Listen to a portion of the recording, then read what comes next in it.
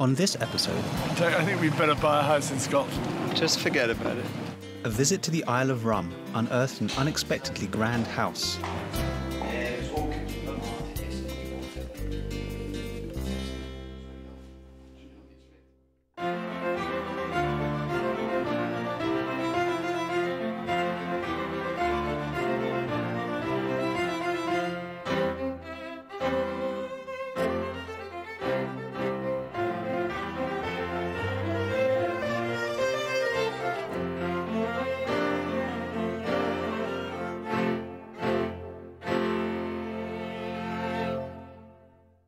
My name is Jeremy Norman. I'm the principal owner of Soho Gyms. And before that, I started the world-famous Heaven nightclub. I'm Derek Frost, and professionally I used to be an interior designer. I met Derek when he was 25 and I was 29, and we've been together ever since. I heard on the radio someone saying that spring travels up through Britain at the pace of a walking man. And I thought that was an intensely romantic notion. Every summer, Derek and Jeremy charter Killarney, an 80-foot twin-screw diesel motor yacht. Usually, they cruise the Mediterranean. This journey will be different. They'll start at the very tip of England, which is the Scilly Isles, and from there, they'll go up the Bristol Channel to South Wales. And from South Wales, right around the coast of Wales, across the Irish Sea to Northern Ireland.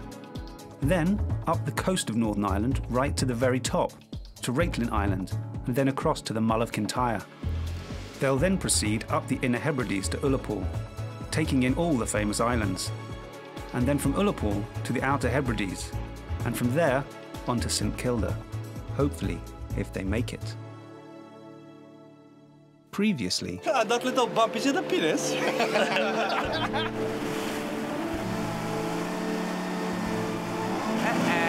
This is the Isle of Staffa, famous for Fingal's Caves, and you can see this wonderful columnar basalt formation. We're looking at a pod of common dolphin. Here they are, playing like children. I've never seen them in quite this numbers before. I mean, there must be 30, 40, or even 50 of them around us.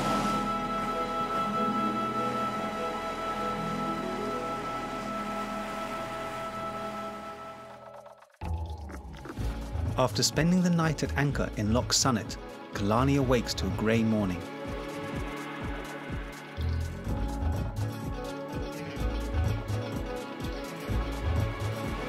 With breakfast out of the way, they head for a more sheltered anchorage just beyond the fishing port of Malig in Inverness-shire, a journey of about 65 kilometres.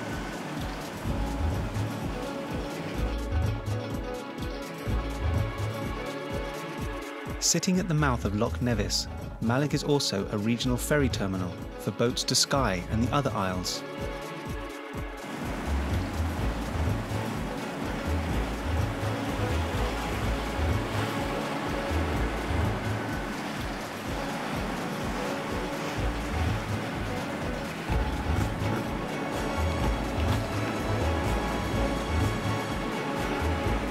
So Tim, you guys have got to do some shopping, haven't you? Mm-hmm. I'd quite like to get one thing in Malig. Okay. Do we go in this boat and stop there? No. Or do we go in the rib? Let's go in the rib. There's nowhere to stop there, really.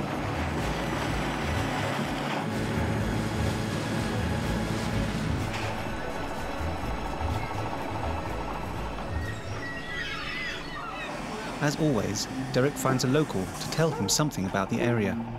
So how long have you been harbour master here? 8 years. 8 years? Yeah. Had the fishing all my life. When the herring took off, they went to the mackerel. But now that the mackerel's running down in the outer side of the Hebrides, nobody's got a licence to go to here now anymore. Right. So they're relying prawns, just purely prawns. There's no bait fish. Bait fish is all cleaned up. What fish are in the farms? Salmon. It's all salmon. Right. Is that organic? No. It's not. Because that's too expensive. It's too expensive. It was in Ireland, they told us they had problems. They lost their entire stock of salmon to the jellyfish. Yeah. We call it the red tide here. Red tide? Red tide. It's a very small jellyfish. It's only about 2 inches in diameter. Right. And it just takes all the oxygen out of the air. We've had losses here, not so much down here, but further north, just on the north side of Skye, we tend to see more of it every year. Every year it's getting worse? Every year it seems to be getting worse. Any but that could be theories? the warming of water. Yeah, well, that's what I'm it- asking, it- really. it Do you could think it's the really- warming of water? It could really be. I mean, we see some strange jellyfish going about here that normally you would see down in the Channel Islands. You've or never- something like that. not You've used never to seen seeing before here. But the water is warmer. I mean, they won't get away from that. Yeah. The water is warmer. Have you ever been to St Kilda? Many a time. It's just a jewel in the middle of the sea. Is it? Yeah. What makes it such a jewel? It's just the unique feature of the landscape itself. I mean, you would really need to see it to appreciate it. We're gonna go. You'll appreciate it when you see it. You really will.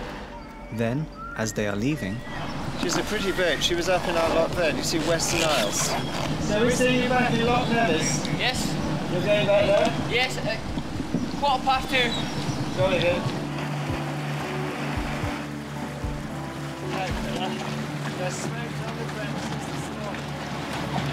Open it and see. Look, it's beautifully done. This is 4 crabs. Wren managed to acquire the crabs for just £9. Really nice. That's the fish bait. This is Loch Nevis. To our right over there, those wonderful green-covered hills of the Knoydart Peninsula, which is reckoned to be the largest area of wilderness in the British Isles. It's thousands of acres of countryside that you can only get to on foot or by off-road vehicle, and by boat, of course. This is quite nice, isn't it? Because they're using mustard and honey, so they're basically making a sweet French dressing. So shall we just ask Ren if he can do a crab salad like that, or as near to that as possible? And what we should have it tomorrow, because we should have the monkfish today, because they're like fresh. After lunch and with Rob at the helm, Derek and Jeremy set off in the Rib to explore Loch Nevis. Once again, Derek spots the attractive wooden boat, Western Isles. Jeremy's sharp eye settles on a dream home, but Derek's not so keen. I think we'd better buy a house in Scotland. Just forget about it. Such an unusual architecture. Little house at the top as well, little lodge. I mean, it's obviously an old castle tower that's been converted, Added to. rebuilt and added to. The low cloud makes for some stunning shots.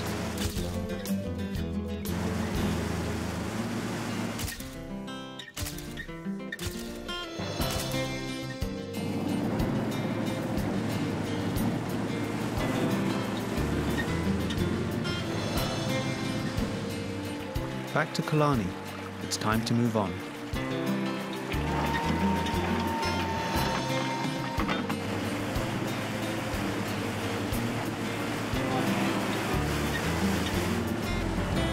They leave Loch Nevis behind and head out to sea, bound for the Isle of Rum.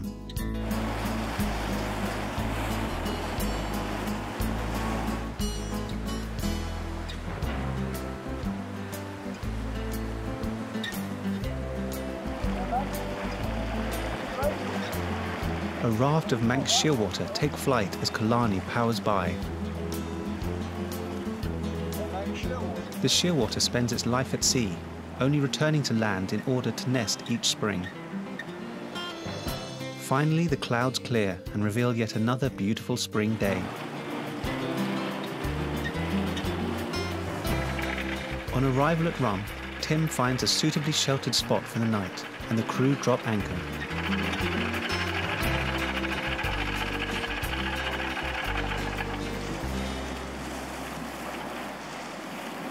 Well, tonight I've got some lovely monkfish. Right. Obviously I've got to skin them and fillet them.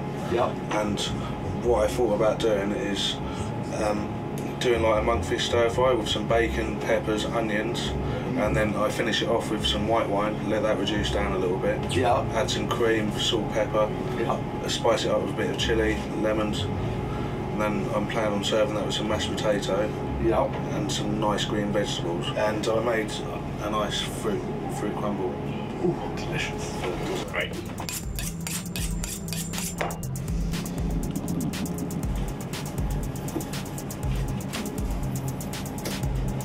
While Wren fillets the monkfish for the evening meal, the rest of the crew attend to the many tasks that keep Killarney shipshape and Bristol fashion.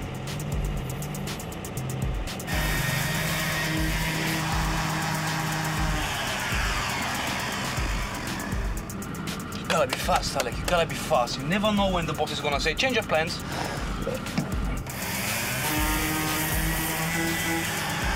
Down in the engine room, Captain Tim is checking the fuel filters and ensuring that the engine is running smoothly. While back upstairs, dinner is served. What have we got? What is this? The monkfish. Yes. It's fabulous.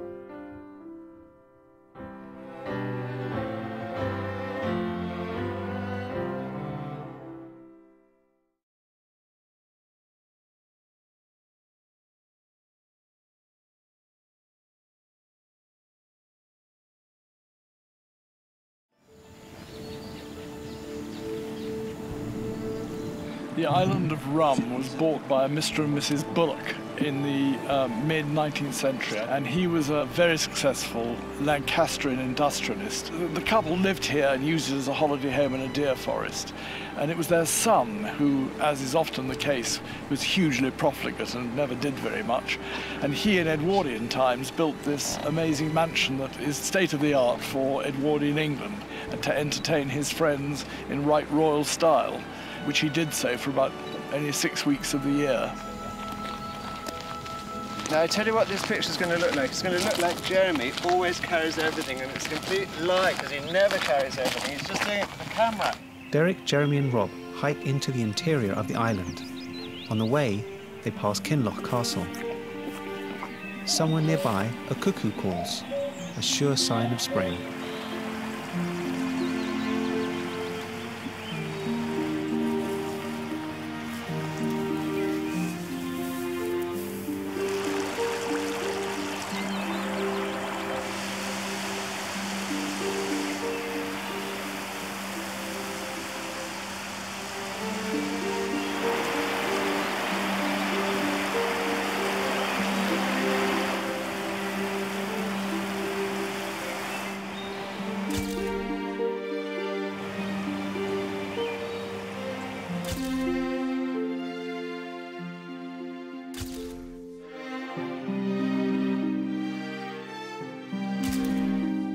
The thing about broom, which is a rather interesting fact, not known to many people, is the Latin name for broom, or the old-fashioned Latin name for broom, the genuine Roman name, was genista. And in the Middle Ages, it became the badge of the Plantagenets, planta genista.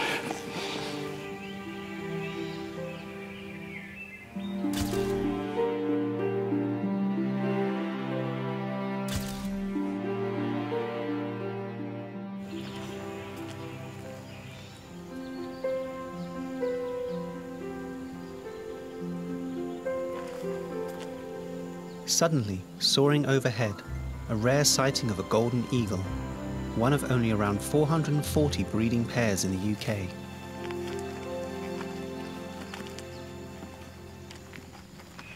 On the way back to Killarney, they decide to stop in at Kinloch Castle. Construction started in 1897, and the large red sandstone house, built for Sir George Buller, a textile tycoon, was the first private house in Scotland to have electricity.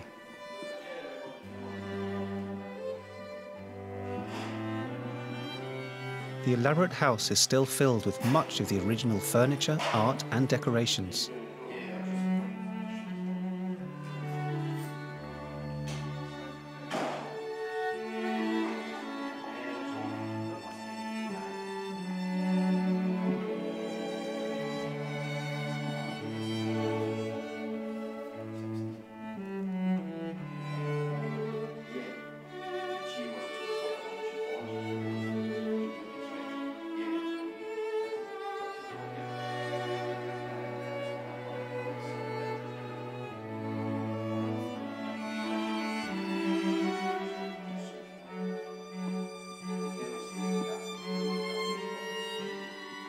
I think this chair is rather interesting. This is, I'm not sure what its antecedent is, but it's an unusual thing. I like it. Certainly keep the draft out, wouldn't it? That's what it's designed to do. That's an interesting chair.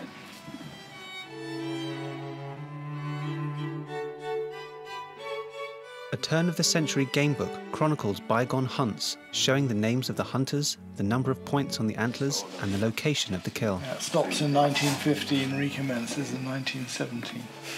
The break in the dates coincides with the middle years of the First World War.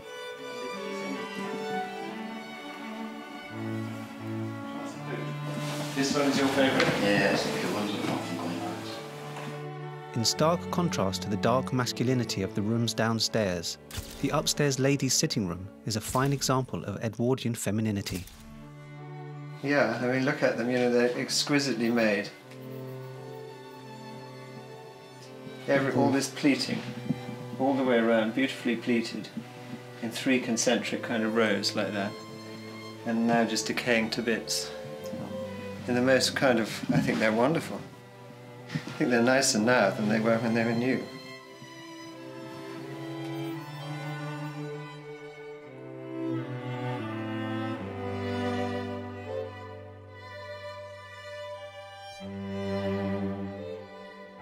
It's an orchestrion. It's an electrically driven barrel organ and it resembles a 40-piece orchestra. There's only 3 of these in the world and there's only 2 of them that still work. The only 2 that still work are in Scotland, funny enough, one here and one in Glasgow. And the other one's in Germany. It's a German-made machine, but this one was built for Queen Victoria, but she died before they could put it in Balmoral Castle. I don't know how to change the music, but like, we've got all the ones. And there's more than that we coupled as well, it's quite a lot. It's like military marches and Edwardian pop songs it's called.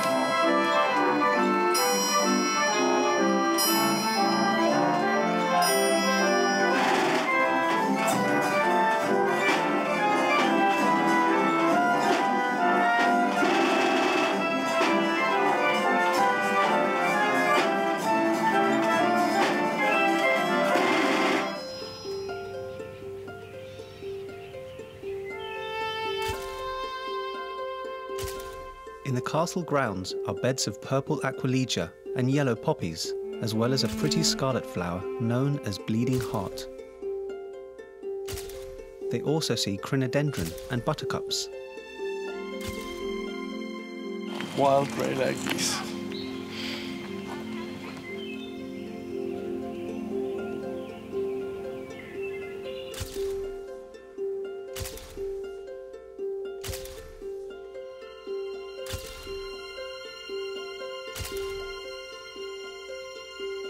Joining the grey-lag geese, a black guillemot makes a splashy entrance.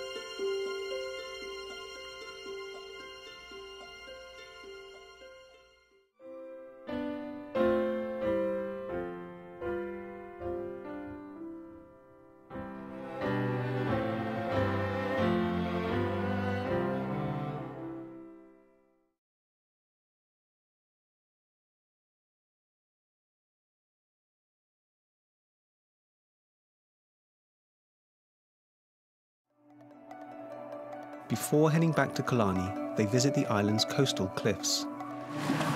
Do you want to take a picture of that nest there? No, that's all I was... Fulmer's nest within a picturesque niche, framed by cascading roseroot. Well, I can see a couple, but they're quite small. It proves difficult to get a steady shot from the moving rib.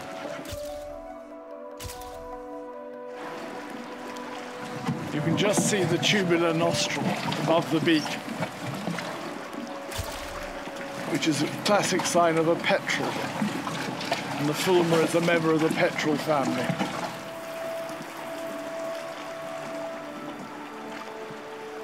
There, look, it's like a little bush that's sort of running down the cliff face, very Japanese style.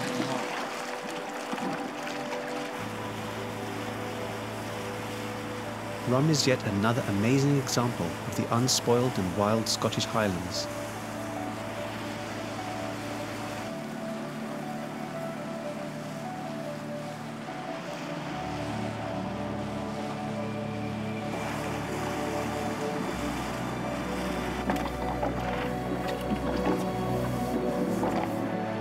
The voyage around Rum is awe-inspiring, so silent and majestic.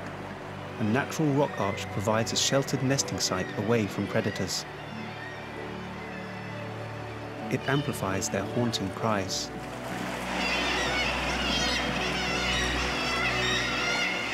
kittiwakes, and of course our friends the guillemots on the ledges, penguin-like hawks, and the kittiwake, a little fine gracile gull.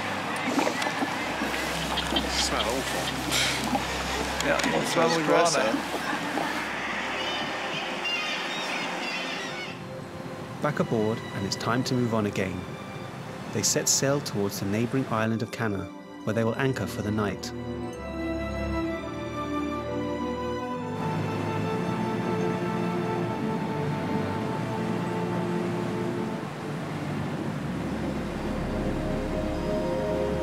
So how did you find those crabs when you actually got into them?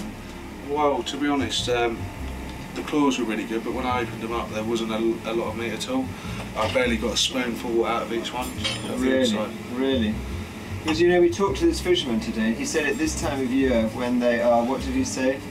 Anyhow, he said something where they're putting a lot of their energy into them building the shells or growth or something, and there's often there's not a lot of flesh. So, you know. It was a shame, really, instead of... yeah, but what do you think? Do you remember what you thought they were going to cost, those things? You said 38 quid? Yeah, at least that's what they are if you go up towards London and places like that. I'm sure.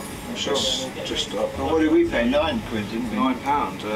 I thought it might have been a mistake, but then again, there's so many crabs and stuff around here. The fishermen, it wasn't actually that great. That could have been why. Nice. Well, they look good. So how did you do these crostini?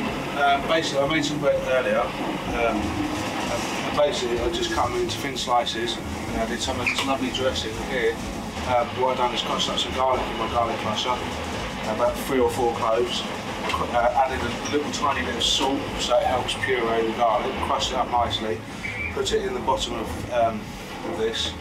Added a nice spoonful of Dijon mustard. Then some honey. Then I added about half a cup of white wine vinegar. The same with olive oil, salt, pepper, then half a cup of lemon juice. Fantastic. And mix it up. Good, well we can't wait to have that starter. Sounds like it's going to be fantastic. I'm just chopping some lemon now.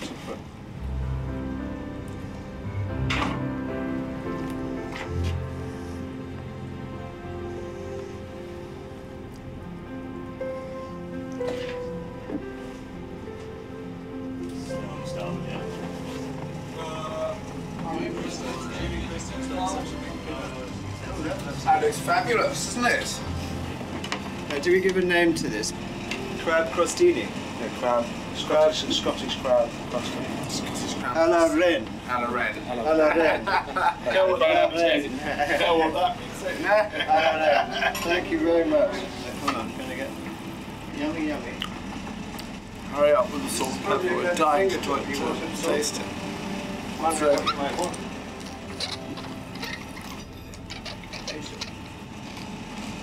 But it tastes good.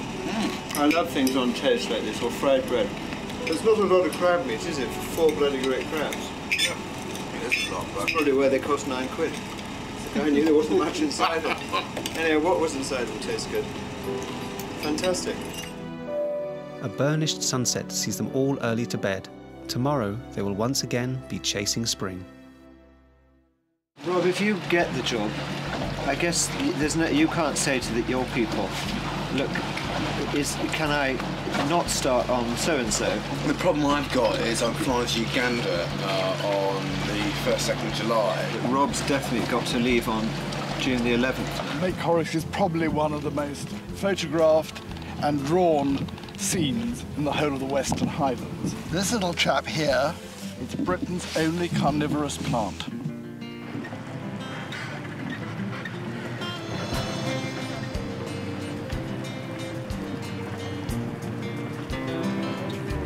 Well, these are interesting because these are common seals, which despite their name are not actually that common.